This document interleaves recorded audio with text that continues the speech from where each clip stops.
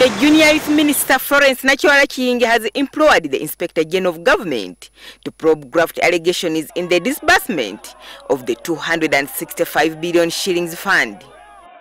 Many district officials have been accused of stealing money under the Youth Livelihood Fund.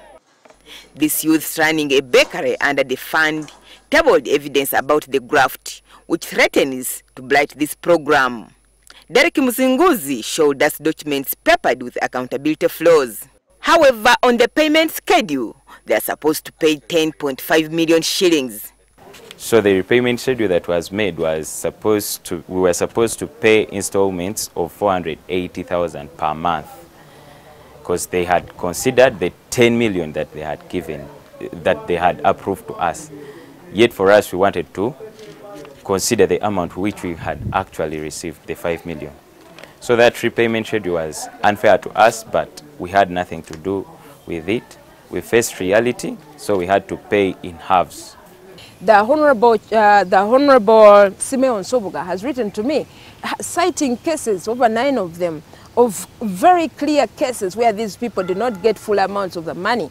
12 million, you get 900,000, you get 300,000, and then you walk back and forth. The problem is widespread, as this prompted the State Minister for Youth, Nakiwala Kiyingi, to make a report to the IGG. I wrote to the Inspector General of Government, and I officially went there and handed over this concern. I said, please help me to do a background check.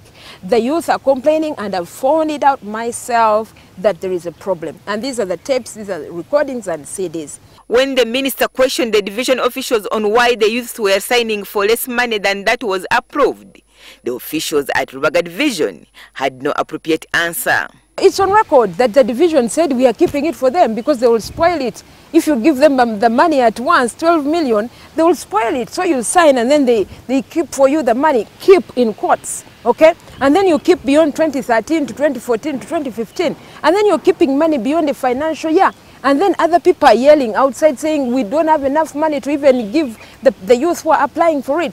The Youth Livelihood Fund, whose objective was to uplift the living conditions of the poor and less privileged youth, instead ended up in the hands of the rich, according to the minister.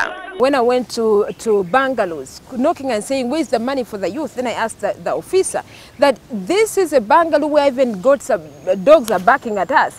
If the people can afford to buy food for dogs, then how come that they are the same people having youth who are marginalized?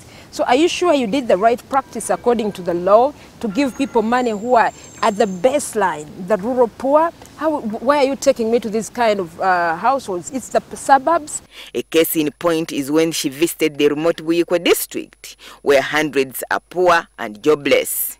And the district is aware that that's the hub where you find all the young people. And that's where the politics happens, even when they are campaigning. That's where the promises are made. That's where the oath is made. But when I went there, they had never, not even a relative, they could not mention that so-and-so has even ever seen someone receiving the money. Nakiwala says during her visit to the grassroots, she has unearthed many stage-managed projects. And there was a workshop somewhere, showcasing for youth livelihood.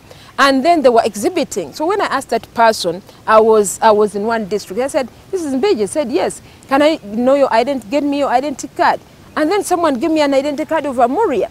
Then I said, but how come you're showcasing here and you're saying you're part of the youth here? She has also written a report to the president seeking his intervention.